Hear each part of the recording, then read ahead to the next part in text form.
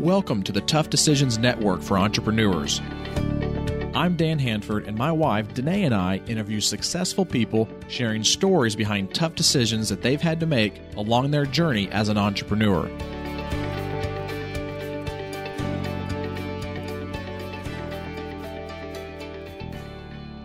On the podcast with us today is Madeleine Lambert. Madeleine, welcome to the podcast. Thank you so much for having me. Well, Madeleine, I want you to get us started and talk to us a little bit about you and yourself and your background, and maybe share something interesting about you as well. Yeah, sounds great. So my name is Madeleine Lambert. I am the CEO of Content Refined, which is a content marketing agency up here located in Canada. And I guess my background, I became an entrepreneur about 2.5 years ago. And prior to that, I'd been working in the medical technology field. So that's what kind of got me into technology and into entrepreneurship. And then, started my own thing about 2.5 years ago. So here we are today. And something interesting about myself. I just had a baby back. Congratulations. Thank you. Back in July. So I'm just back from my maternity leave, actually. And so that's an exciting big moment in my life. I had a son. His name's Ethan, and he's great. Awesome. Well, tell me a little bit more about your business, because it sounds interesting, and I've never heard anybody kind of express it that way. So it's an article. What did you mention to about, say it was again? It's a content marketing agency. Marketing agency. Okay. Yeah. And what does a content marketing agency consist of, and what do they do? What's their kind of core focus? Yeah. So our bread and butter is creating really, really great quality online content that will predictably rank on search engines. So if you have a business or if you have a website that you would like more traffic to, one of those methods that you would probably look into would be content marketing. So that means blog writing, like article writing. It means like social media. It means video marketing. But our sort of bread and butter is definitely the blog writing aspect of it. So what we've done is we've used a ton of like off the shelf content marketing tools to do a bunch of different like data analysis studies on what are the driving factors that make online content rank on search engines. And so we've compiled that data, and we've essentially started creating content by a certain set of rules that will help us create content that will predictably rank on search engines. What would you say are your like core clients? Like what kind of industry are those clients in? Yeah, that's a great question. So we have two sort of personas per se for our ideal client. So ideal client number one is somebody who like owns a bunch of different like affiliate websites. So there's a market for people who own businesses online, who just need like great quality, consistent content creation to keep their traffic up for their websites. So these are people who maybe own like 5 to 10 small online businesses that just need to outsource that content piece. And that's sort of, that's our bread and butter for that kind of client. Second persona is we work directly with people who are actually hired by like an agency or a company who have the title of like marketing director. So it's their job to do all of the marketing for their business. And so the content piece is something that they're looking to outsource. So marketing managers are sort of our second big client. Well, that's interesting. And I'm sure that along this process of starting this business that there's been some tough decisions that you've had to make along the way. And so we're going to dive into a couple of those. And the first one I'd like to start with is one that I call a sore thumb tough decision. So it's a tough decision that you had to make that it was really tough to try to make those decisions, but it had a really bad outcome. So can you describe that first one and maybe talk about some of the lessons that you learned through that one? Yeah, for sure. So tough decisions that had a bad outcome. So the one that's sort of screaming out to me right now was a decision that I made early on in the business when it came to like images.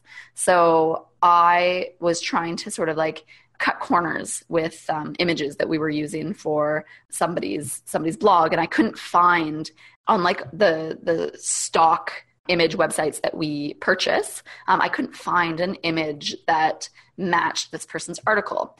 So I instructed one of my, virtual assistants to go find one on the internet and sort of steal it, I guess. And that was a tough decision because it went against our policies and SOPs. and the outcome was really bad because our client ended up having a big issue with that, and we actually lost the client over it. So big mistake, but it was out of like a desire to do something great for the client, but the outcome wasn't so great. So don't cut corners. What are some things that you've put into place now that kind of make sure that that doesn't happen in the future for your business? Oh yeah. We have like very, very clear guidelines as to what images we can and cannot use for clients and for their projects. So that was a tough pill to swallow, and it sucked, but we learned from it. And I always say that like our best policies and our best procedures come from our biggest mistakes. Absolutely. And with this particular mistake, I'm sure that, even working with the client and making sure that what their, goals are and visions for, having the content that they're wanting, was strengthened as well. Yeah, absolutely. I know that, there's a lot of, people out there that are trying to do, some sort of content strategy, but to really try to hone in on those clients and making sure that, they really are provided what they're really looking for, and they're not, utilizing images and, content that's not being repurposed and stuff like that is important too. Exactly, which is tough, and like your whole goal as a content marketing agency is to, produce stuff that's really, really valuable to people and that has some like legitimacy around it as well. And so when you cut corners and make bad decisions, it can really hurt you and your reputation, and it's just not good. Now, do you guys use a lot of virtual assistants in your agency? I do, yeah. So the way that we've sort of modeled our agency is that as we've grown, we've created different teams. So I call it the team pod strategy. So essentially it started with just me, and I had a virtual assistant, I had a writer, and then as the team got bigger, I had several writers, I had several virtual assistants, and then as capacity got sort of stretched and I didn't really have the capacity to take on more clients, then I hired a new project manager. That project manager hired a writer. That project manager hired a virtual assistant, and then built out their team in the same fashion that I had. And then once that project manager's capacity hit a point where she couldn't take on more clients, then we hired another. So now we're at the point where we have that model across 4 different teams. And where are most of your writers or virtual assistants located? Yeah, so my project managers, I have one of them in-house. So there's two in-house, including myself. And then we have 2 that are working, we have 3 that are working remote. Sorry about that. So we have 5 teams in total. And then our virtual assistants are scattered across the world, and our writers are located in North America. Awesome. Let's shift a little bit here and talk about a different tough decision that you've had to make as an entrepreneur in this business, and talk about one that I like to call the more positive one that had a really good and positive outcome, and some of the lessons you learned through that one. Yeah, absolutely. So for this one, I have a really, really great one. So early on in the business, I was having a problem where I couldn't say with absolute certainty that every piece of content that I would get back would be good quality. And that's because we use writers that are contractors. And by virtue of having online contractors, you're going to have a certain amount of flakiness in your business if you don't put like systems in place to control that. So I was getting to a point of pretty significant frustration where people would ghost me, people wouldn't submit their stuff on time, people would like plagiarize sometimes. It was just like I knew that I could not build a significant business off of this model. So I needed to put some systems in place to really make sure that quality was going to be the output. And so we came up with a system, and it's followed to this day, and it will continue to be followed, that we basically get rid of the bottom 10% of all of our writers every single month.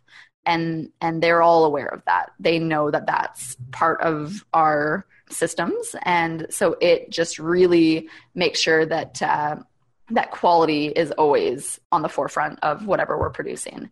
And all of our writers know that if they're late with their assignments, or if they even think about plagiarizing, or if they try to cut corners and do a crappy job, they're going to get a point against them. And then at the end of the month, when we do our review for all of our contractors, that they might be on the out. And so it really created a system that allows us to continually produce high quality content with serious contractors. So when you first hire one of these writers, is that something that you do in the onboarding process, or do you tell them that before you even hire them? Absolutely. It's part of everything they do when they're onboarded. So what we do is we hire about 5 writers at the same time. We give them all a test round of articles, and we usually hire 1 out of the 5, and then they're put onto the roster, and there's essentially like a point system. And if they have the most points by the end of the month, then they're out. When you're doing these test articles with these 5 writers, these are obviously before you hire them. Are you paying them to write those articles, or just like, hey, as an application to be able to do it? Are you just, okay, so you are actually paying them for those test rounds? Yeah, of course. And is it at a lower rate than you would normally pay them because it's just a test? No, it's at the full rate. We will repurpose those like test articles for, like, my business partner has a ton of like online affiliate sites, and we'll repurpose those test articles at some point or another to our advantage. But no, it's part of our budget, and it's part of our just the way we do things. And how many writers do you guys have at any given time? We have about 70 writers right now. Wow. So you're getting rid of seven a month, and then you're having to test, like, in order to hire 7, you're going to be testing 35 people a month just to get the top people. Yep.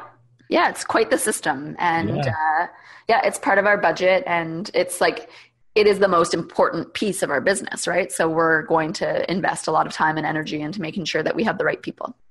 So how many articles does each writer put out every month? That varies. It depends like what kind of projects they're working on. It depends what kind of writer they are. So we have a tiered system in terms of what kind of writer they are. So if they're like a technical writer, that's going to be a different volume and a different budget. If they're sort of just like the standard writer, they're probably going to be able to pump out between 5 to 10 articles per week per writer. Wow, that's a lot.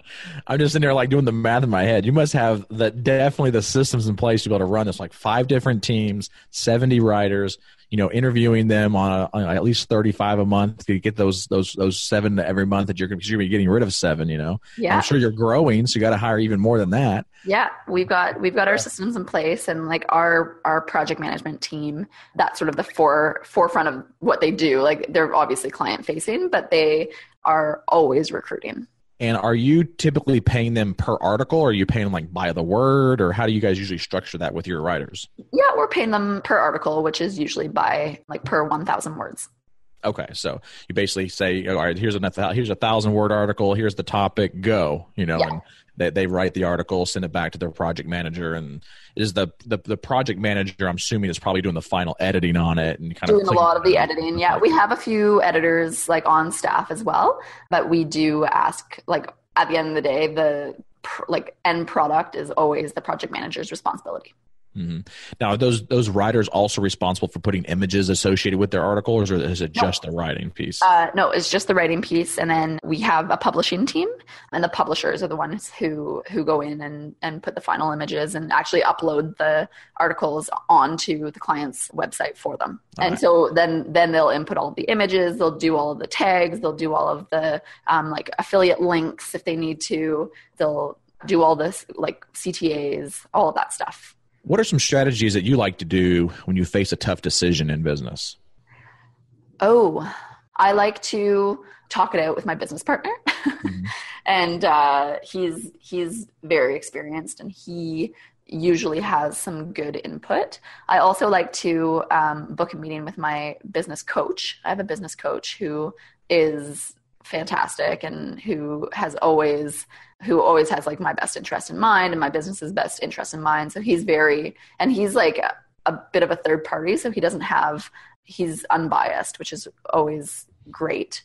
And I usually sit on a decision for at least a day before I make any big decisions, because I have traditionally been a pretty impulsive person, and that doesn't always lead to good decisions. So I usually try to sit on it for a good 24 hours before I make any knee-jerk decisions.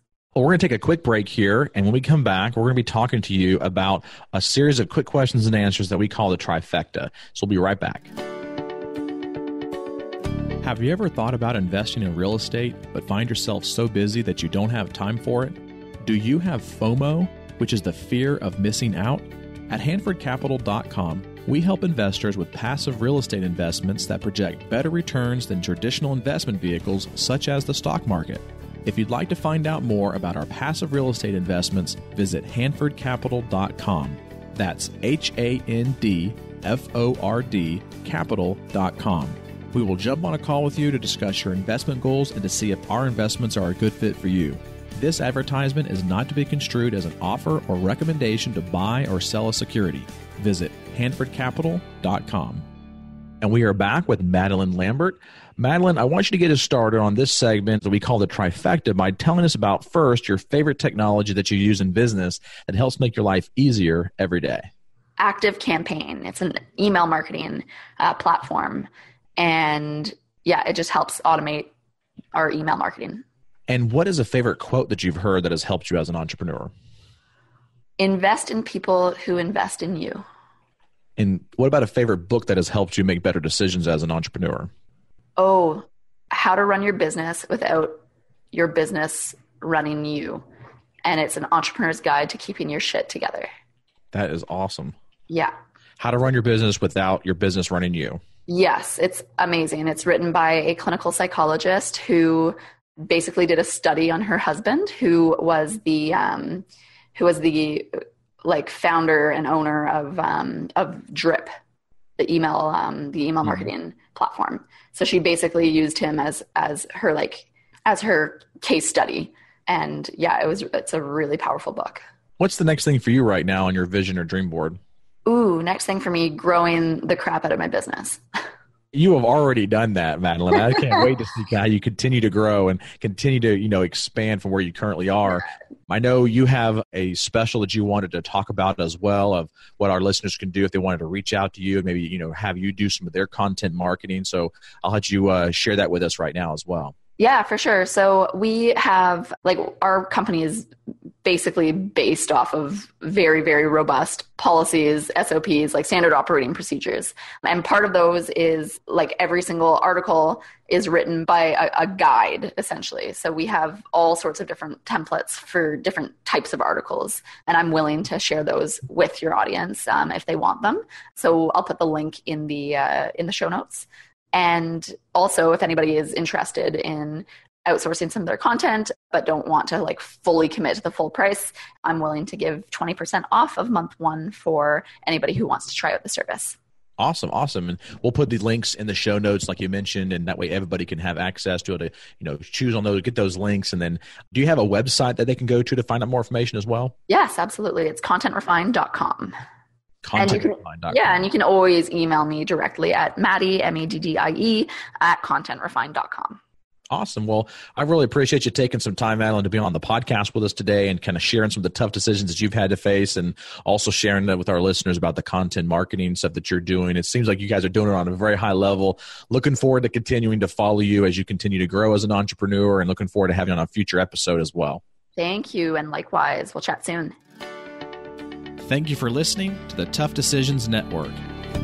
Be sure to visit toughdecisions.net to gain access to show notes for this episode and to join our free weekly entrepreneur email, where we will send you news about the latest technology for your business, inspiring quotes, and the latest books for entrepreneurs.